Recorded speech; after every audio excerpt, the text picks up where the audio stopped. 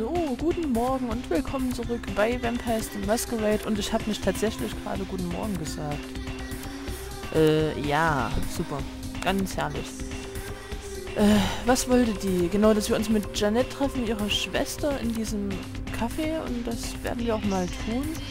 Und ja, das wird auch erstmal die letzte Hauptmission sein. Was ist denn das? Ja, Hauptmission, weil da noch einige Nebenmissionen anstehen, die ich dann danach machen würde. Nicht heute, weil wenig Zeit wieder, aber die nächsten Folgen. Ist die Decke irgendwie schief? Tatsache. Okay, gehen wir. Ich hätte schon machen können, während ich gequatscht habe, aber ja, gehört dazu. Laber, laber, laber. Drück den Knopf. So. Und ich hoffe, mich hört man heute besser. Ja. Ich kann probieren zu schreien, aber keine Ahnung, woran das liegt, dass man manchmal nicht so gut hört. Wahrscheinlich, weil ich immer sehr früh aufnehmen. Also sehr früh. Relativ. Es ist noch nicht um 8. Deswegen auch guten Morgen. Und da bin ich noch etwas vertrieft, aber muss. Und ich habe wieder vergessen, die Schneidetaste zu drücken. Herrlich. Was laber ich eigentlich für einen Scheiß? Nehme ich überhaupt auf? Ja. Und mein Internetkabel hat irgendwie ein öliges irgendwas dran gehabt. Igitt. Da greife ich nie wieder dran. So, wo ist das Kaffee? Genau, da. Ich habe Angst. Na, Angst nicht, aber ich weiß, was mich erwartet und, wie lange habe ich das Spiel nicht mehr gespielt? Wartet mal. Ich habe immer noch den Arm ausgerüstet. Ist ja nicht wahr, oder? Wie kommt das? Ach, der macht mehr. Nehme ich das nochmal und das da? Nö. Wie komme ich auf den Arm? Boah. Verlassen, ja. Ja. Puh. Gut, gehen wir mal rein. Ja. Rein da. Und es lädt wieder. Bis gleich. So, war gar nicht so lang. Seltsame Leute. Da hinten. Oh, Schokoriegel. N und Ns, ja, ja. Wer kennt nicht N und Ns? Fällt mir jetzt das erste Mal auf. Oh. So, speichere jetzt mal. Speichern.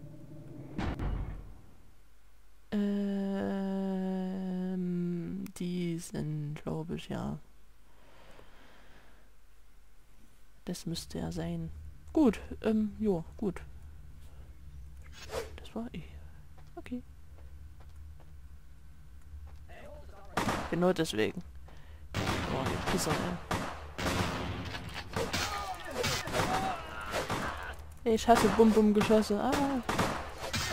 Weg da. Pisser.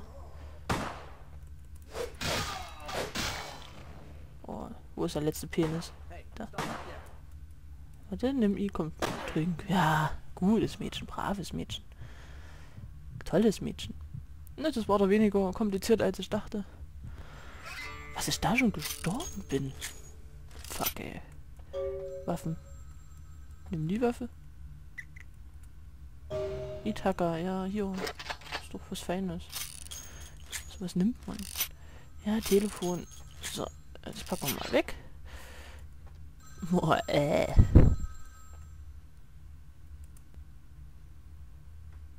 Ja? It was a setup. Oh, schön. Listen, I know we've had our differences, but you have to trust me. Therese tried to have you killed. I had to lock myself in the bathroom because now she's got a gun and... Please, you have to help me. Ja. Geduld, weise Herren. Erzähl mir, was dich bedrückt. Therese knew it was you at the gallery all along. She set you up and... Did you hear that? She's crazy. She paid those thieves for a hit. She'll kill anyone who gets in the way of her becoming the top dog of Santa Monica. Ich komme, dieses Unrecht zu richten. Ja, ja, das machen wir schon. Hurry! I don't know how much longer I have. Ja. Ah, und eins. So. Irre Weiber. Jetzt wird es übrigens interessant. Ich sag nichts. So, egal. So, raus da. Nicht sterben oder so. Kam jetzt noch irgendwas Böses? Und ich habe schon wieder nicht die Taste gedrückt. Yay!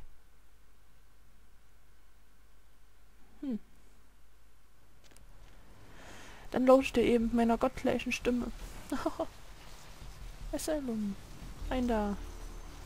Ja, das ist wieder eine sehr interessante, kurze Folge. Aber ich muss aufs Klo, deswegen habe ich das jetzt wirklich wieder gesagt. Oh Gott. Oh Gott.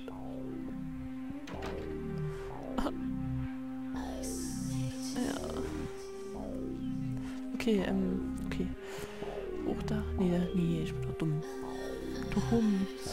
Das speichere ich gleich mal hier, weil Fahrstühle böse. Wirklich böse.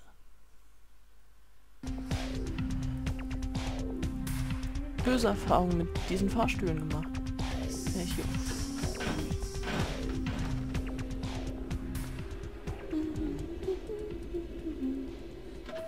Jo. Jetzt wird's interessant.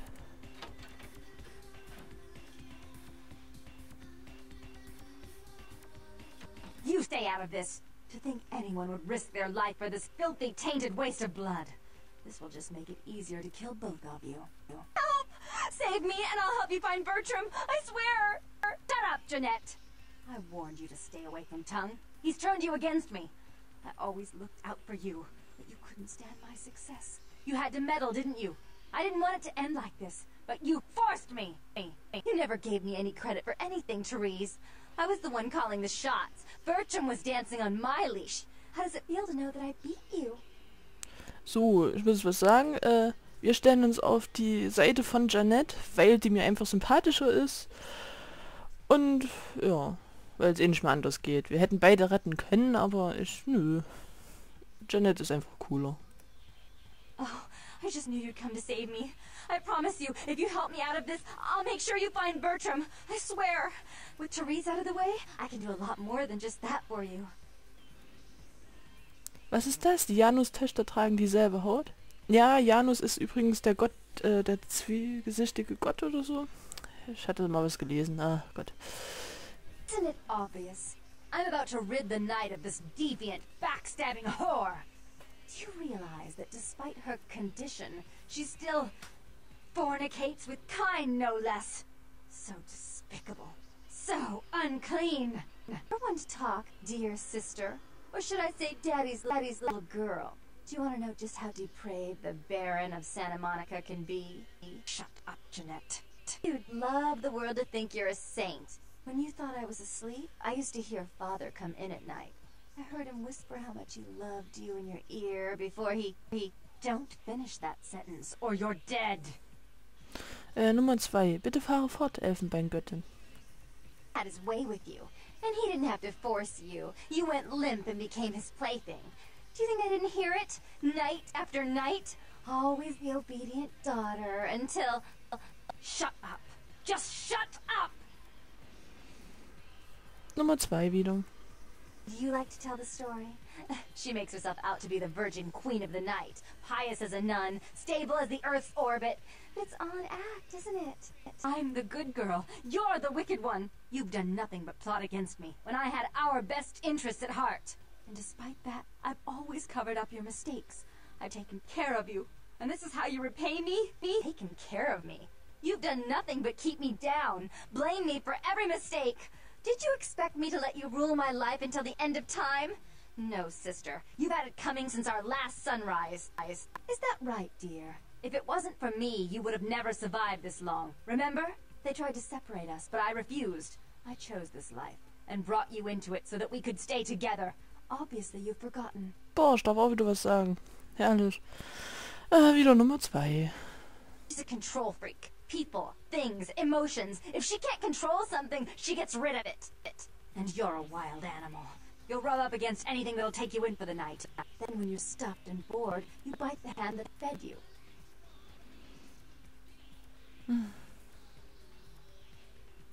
Nummer 1.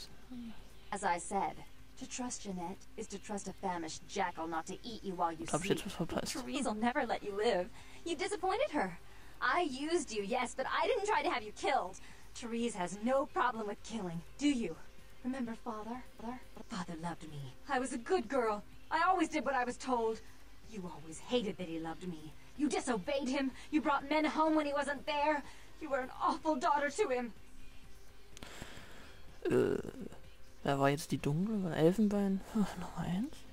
Father came home drunk one day and mistook me for Therese. Because I'd fallen asleep in her bed. Don't listen to her. She's lying. Therese walked in while he was there, and she saw me lying with him, and so she went to the closet and pulled out his hunting shotgun, loaded it with deer shot, and blew his mind out all over the silly clown wallpaper. That's a lie. Father killed himself because of Jeanette. She made him miserable. As I recall, he died with a smile on his face. Ach ja, Nummer 2. Police sure did. They broke us up for a little while, remember? The first thing you did after your escape was find me. Enough! Don't say another word about that. So, sweet sister, is this how it has to end? I admit I always knew this night might come. Well, any message you want me to give Father? An apology? A love letter? Ja, 1, weil das ist auch das, ja.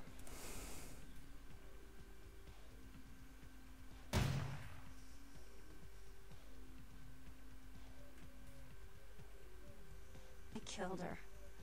I didn't want her to go. I only wanted her to change. You understand, don't you? Poor Therese. Wanted to find Bertram. He's at the old gas station in an empty oil tank. He'll help you because I'll ask him to. But you must keep your tongue tied tight about what happened this night. Understand? Ja. Don't hesitate to come see me once in a while. I'm going to be so lonely without Therese. I mean, I may need someone like you sometime, and I do get bored so easily. Maybe you could come by and cheer me up sometime. Genau. So harter Tobak. Wenn man sich das nochmal anhört und so, also da ist wohl einiges vorgefallen in der Familie. Ich sehe noch nicht richtig dort, wie das mit den beiden zusammenhängt. Vielleicht hat da einer von euch die Idee, ob das wirklich eine Person ist mit gespaltener Persönlichkeit oder wirklich irgendwie 2 Schwestern, die... Keine Ahnung. Okay, das war's aber schon für heute, weil das Rendern dauert jetzt wieder ein Stück und ich habe heute nicht so viel Zeit. Deswegen verabschiede ich mich bis zum nächsten Mal. Also, bis dahin, eure Still.